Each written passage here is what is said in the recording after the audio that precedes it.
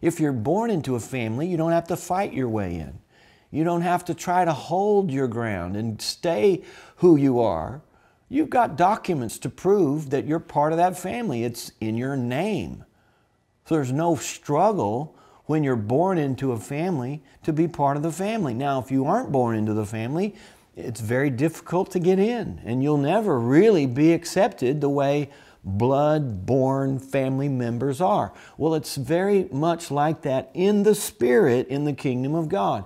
You have to be born into the family of God. You don't just work your way in or fight your way in or bribe your way in. You have to be born into it. But if you're born into the family of God, your name changes, spiritually speaking, and you're a literal child of the house. You're a son or daughter of the house.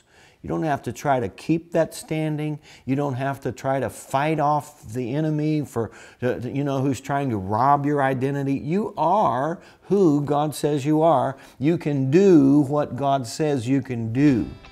You have what God says you have. And it all is yours by birth, the new birth. Isn't that revolutionary?